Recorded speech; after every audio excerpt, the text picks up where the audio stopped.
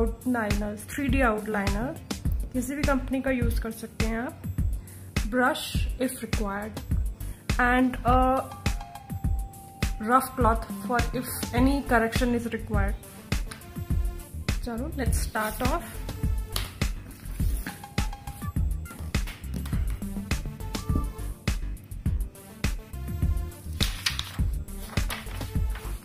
First of all will start with the designing part. हम एक rough drawing बना लेंगे so that it will be of help to us जब हमने glass पे बेसिक डिजाइन लेआउट करना हो. पेपर पे ड्रॉ करना आसान होता है, ग्लास जार पे ड्रॉ करना is not that easy, specially with a 3D outliner. Pencil से तो आप थोड़ा यूज टू होते हैं, तो यू कैन एक्सपेरिमेंट.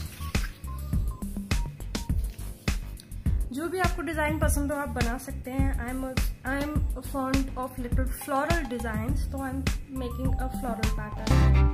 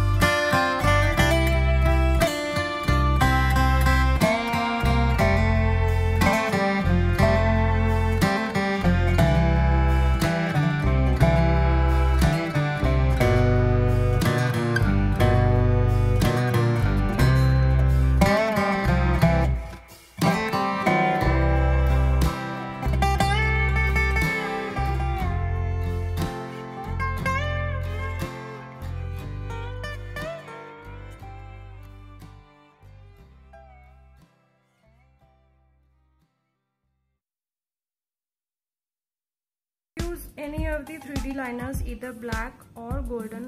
मैं golden यूज कर रही हूँ. It's something different.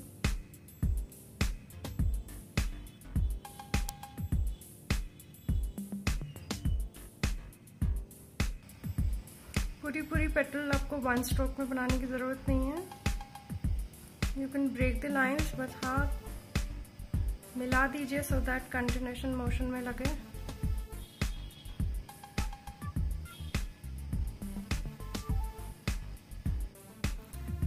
The look of golden color.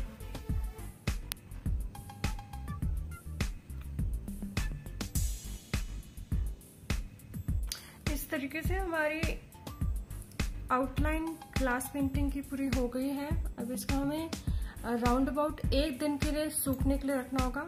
Overnight आप देख के रख सकते हैं. अगर आपका ये ड्राई हो जाता है then will start of with the painting over it.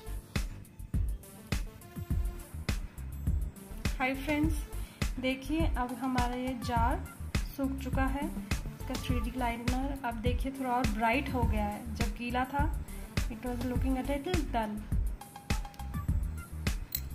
ये हम अंदर से निकाल लेंगे.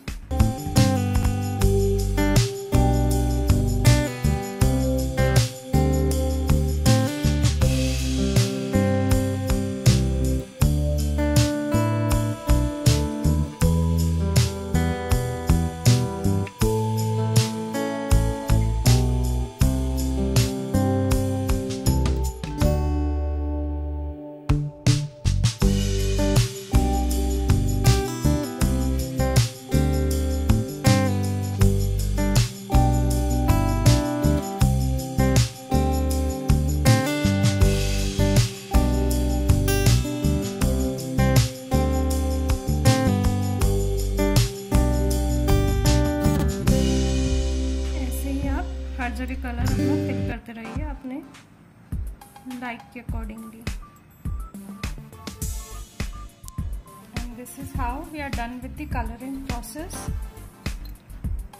अगर कहीं पे भी आपको लगता है कि आपका कलर गोल्डन के ऊपर आ गया है तो let it dry for a day, या जब तक आपको लगता है कलर सूख नहीं गया है, let it dry till then. और जब ये सूख जाएगा, ऊपर से आप गोल्डन कलर से again do the upper outer line so that you have a refined look.